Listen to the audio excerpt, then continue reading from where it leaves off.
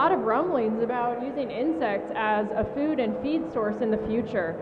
There was a paper that came out in 2013 that the United Nations wrote that really touted all of the benefits of using insects, and there are a lot of benefits. But there's a lot of misinformation out there too, and so I just wanted to talk a little bit about what we know and what we don't know about insects as food and feed, and what some of the challenges are for the industry and where it's going. So that's a lot to cover. I got into this industry by kind of a circuitous route when I first decided that I was interested in getting into this space, which was about 2.5, 3 years ago. I took some time to really research the space and try to understand why wasn't it already a giant thing, right? If insects are such a huge opportunity, then why am I not seeing more of this? I don't want to jump into something if there's not really an opportunity there, so I did some research. And I started by creating an art project called the Entomopatron. And I did this in collaboration with a nonprofit organization called Guerrilla Science that uses interactive art as a vehicle for science education. So a few years ago I found myself in Brooklyn hanging out at Pratt Institute in their fabrication lab and building an edible insect experience station, a 1950s style diner that we were going to take to a 60,000 person festival in Oregon. This is how you get roped into the edible insect space. And it was a big hit, and we started taking it to other festivals. So now this art has been to about 6 different festivals. Most recently I went to Burning Man about a month ago. And through this we've learned a lot about what people think about edible insects. And what most people seem to know about edible insects is the kind of the infographics that you see online, right? So they know that, you know, maybe it's more space efficient or feed efficient or water efficient, how much more efficient. Now, this is an infographic from a nonprofit organization called Little Herds, and most of the data that they use for those infographics come from the 2013 report. Now, 2013 was actually about 6 years ago, right? And the data in that report was from many years before that. And you know, in that process, kind of this telephone game that goes from journalist to journalist or from blogger to blogger online, we start to see some degradation in the data. So I want to talk a little bit about setting these numbers straight.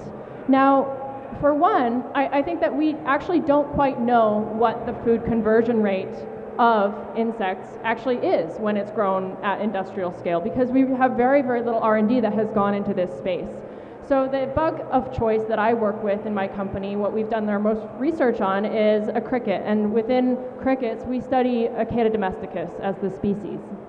Now, if you look at the scientific literature, you can find studies that show that the feed conversion rate for Cicada domesticus is 0.9. And you can also find studies that show it's 2.3.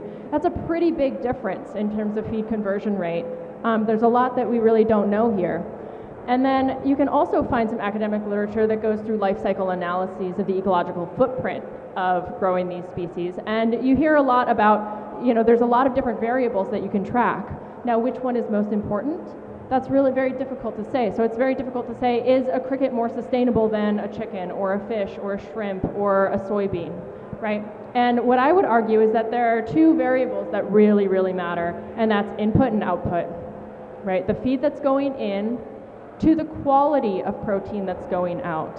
It's not just the quantity of protein, it's the digestibility of that protein, it's the type of protein, where protein is made up of a series of amino acids, some of which are more valuable than others in our agricultural supply chain, and some of which are easier to digest than others, depending on the source that they're coming from.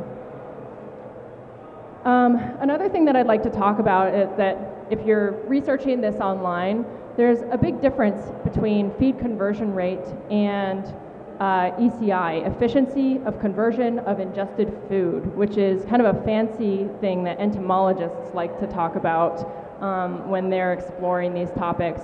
So one of the biggest problems that I see in blog posts about edible insects is that they'll compare raw beef to dried cricket. They'll say, wow, you know, crickets have twice as much protein as beef, but it's not true, because really you'd have to compare the dry weight of beef to the dry weight of cricket, and that's something that's not always happening.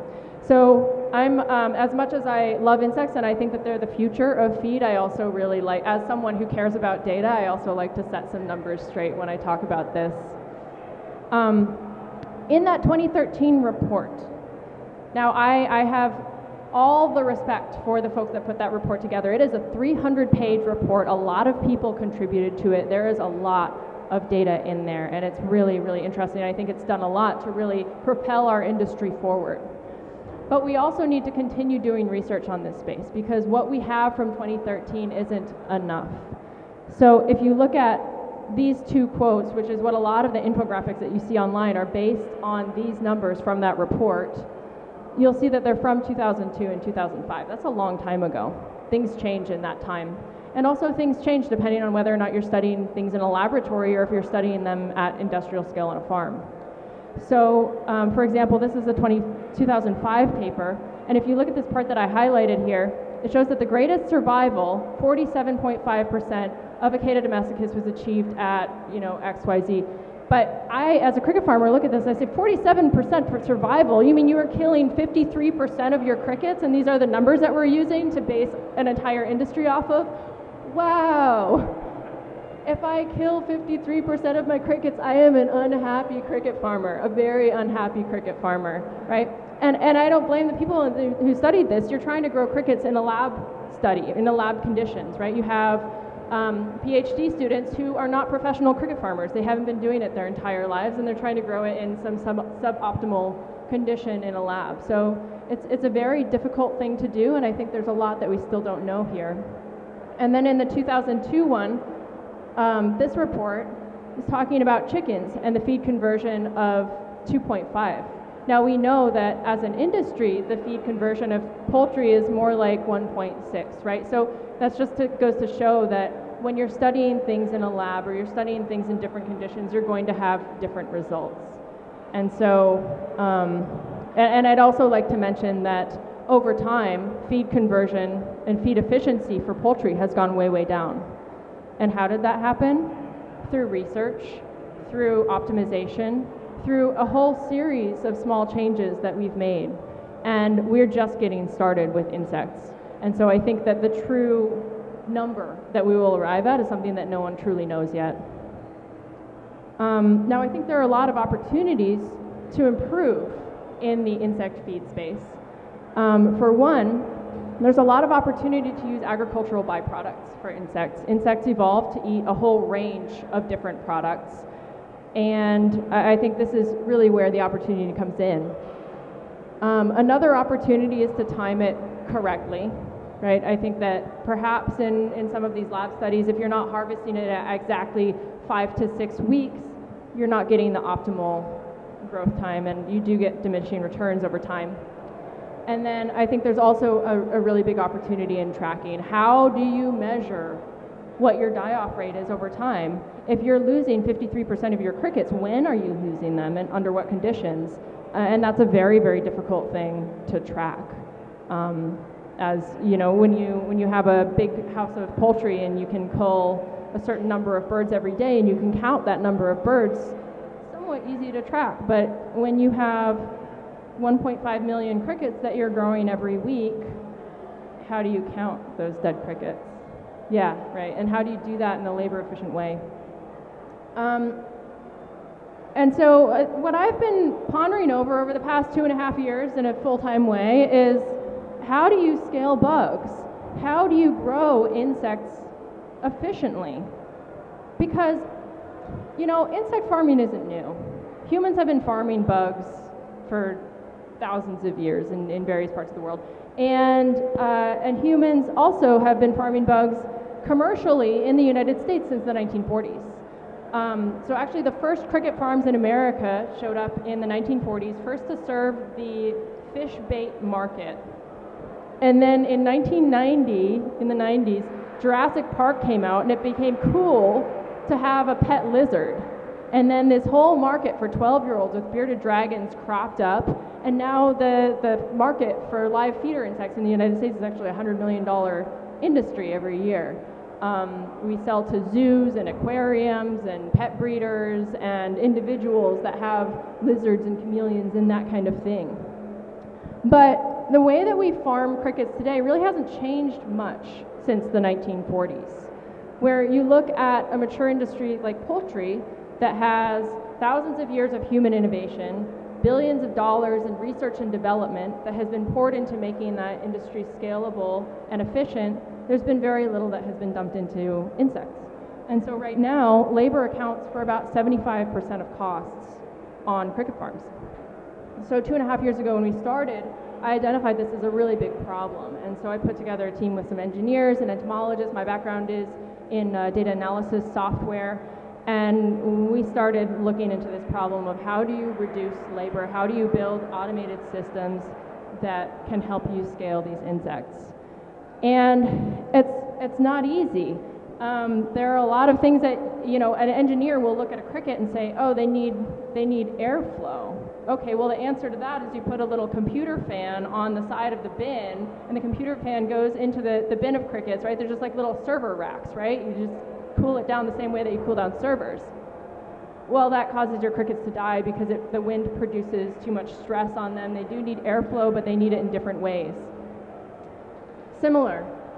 Okay, crickets need water. How do you water them? Well, guess what? We have watering systems that have been designed for vertical greenhouses and for chicken waters. But you know what?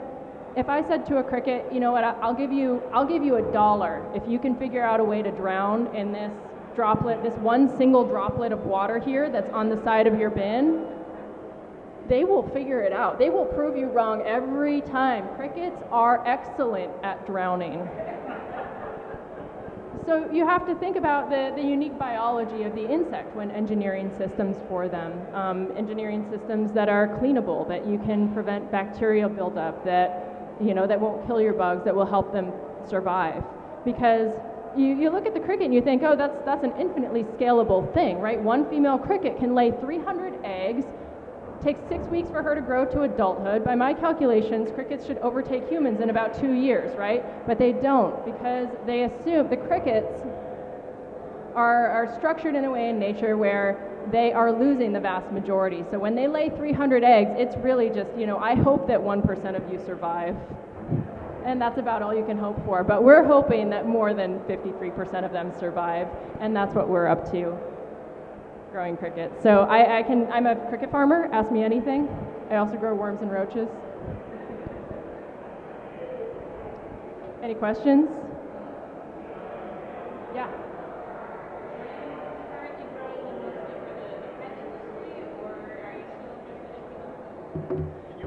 Yeah, that's a great question. The question was whether or not we were growing primarily for the pet industry or if we're still interested in human food. So the interesting thing about crickets is that it's a really high quality protein that can be used in a broad range of different applications. And the application that we've always been interested in, the direction that we're going, is serving the aquaculture and aquafeed market.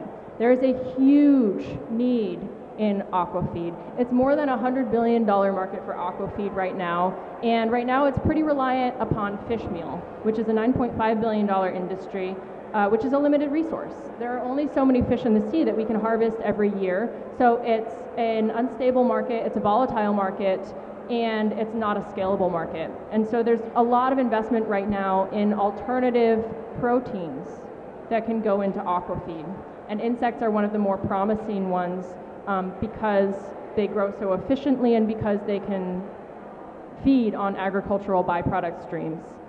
So that's the market, that's where we're going, right? But that market doesn't exist right now. I don't have 10,000 metric tons of cricket powder that I can feed into the aquaculture market. So we start with our current market that exists, which is the live pet food market, and you can make a decent living in that market. So it actually gives us a really good way to have early customers, early revenue, and use that as a lily pad to get to other markets. Now there are a couple of markets in between here and aquafeed that we could serve. The pet food market is very, very interested in using insects to replace some of the beef and pork and things like that that are in the feeds. And there are some very large players in that space that have been researching those opportunities pretty extensively. And then there's also the human food market, and we get requests for human food every day. We haven't moved into that market yet, partly because the margins in the exotic pet market are so high, and the compliance requirements in the human food market are also so high. But we would definitely like to serve that market too. Yeah. Why crickets and not black soldier fly larvae? Do you guys have like 45 minutes.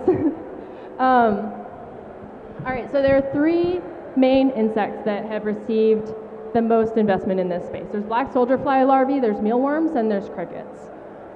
Black soldier fly larvae arguably had the first large investments, and the reason for that is because black soldier fly larvae, they've been studied for many, many decades in waste management plays because they're amazing insects. They can feed off of literal human waste, poultry waste, pig manure, that kind of thing. They can eat manure and turn it into something less harmful for humans, less laden with bacteria.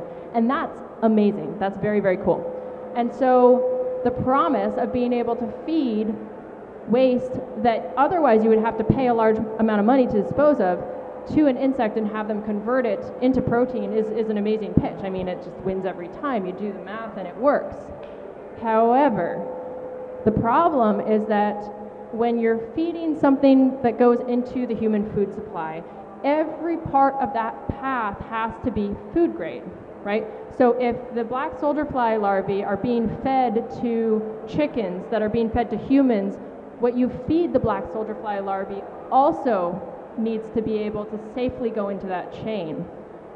And since human poop has a whole host of bacteria, heavy metals, other things that can bioaccumulate in the insects, it's not approved as a feed source. So what ended up happening in the black soldier fly larvae industry is that they received a ton of investment under this promise, but now they're using the same agricultural byproduct streams that we could also use to feed crickets. And pound for pound on a protein basis, black soldier fly larvae, I don't want to get the number wrong, but it's about 60% of the protein that crickets do. A defatted cricket meal can be upwards of 80-85% crude protein, whereas a defatted black soldier fly larvae is about 65%.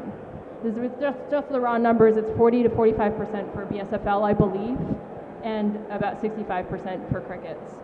And the quality of the protein, as I understand it, is higher. It's more digestible and has more of the key amino acids that you need. So if you're feeding them the exact, this is our hypothesis, and I would love to have a BSFL person right beside me so that we can just like battle head to head on stage. But the reason why we chose crickets is because for if you're feeding them the exact same input material, they're going to have a higher quality output material. And then beyond that, there's one other factor that I should mention, which is that BSFL are pretty easy to grow. They self-harvest, which is pretty neat. And so I think that removed a lot of the barriers to entry for early scaling for BSFL. But with crickets, if you can figure out how to grow them, and they're terrible to grow, I don't recommend it. If you can automate that process, I think the bang for the buck is going to be a lot higher. That was not quite 45 minutes, but I think I got most of it. Other questions? Yeah.